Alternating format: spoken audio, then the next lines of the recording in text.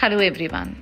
If you're looking for a perfect side dish with parathas, this sweet Amla Achar or Indian Gooseberry Pickle is a perfect side dish. Made with simple easy steps, very easy ingredients from the pantry, this is a perfect staple North Indian achar. I have used very simple ingredients. This is gooseberry, that is Indian gooseberry or amla. It is translucent green in color. It's a fruit and it is a superfruit rich in vitamin C. Then I've used black salt, normal salt, red chili powder, fennel seeds, mustard oil and sugar. We'll just boil amla for 5 minutes so that it becomes tender.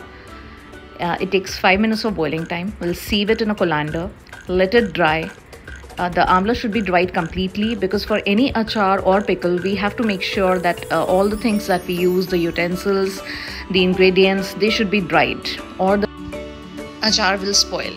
So I have dried it. You can chop it and remove the seed from all the amlas. These are roughly 10 amlas.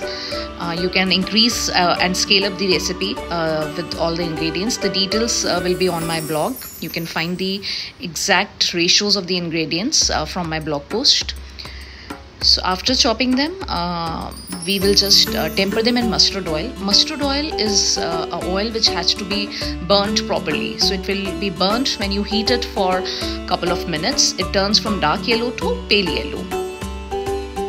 So we have added all the spices.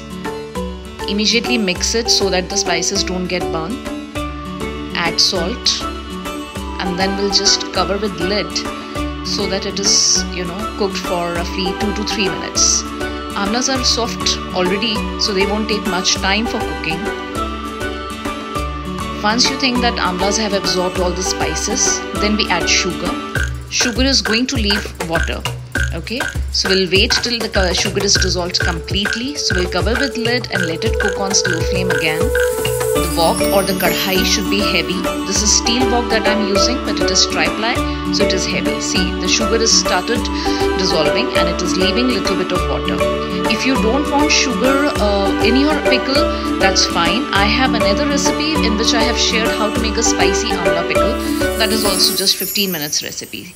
So we don't have to overcook it, otherwise the achar or the amla, they will be a bit hard. So we just want it to be a smooth mixture, and there is a possibility that sugar can leave water later on also. You don't have to worry. The achar with sugar is like that. I hope you enjoy it. Have a great day. Bye bye.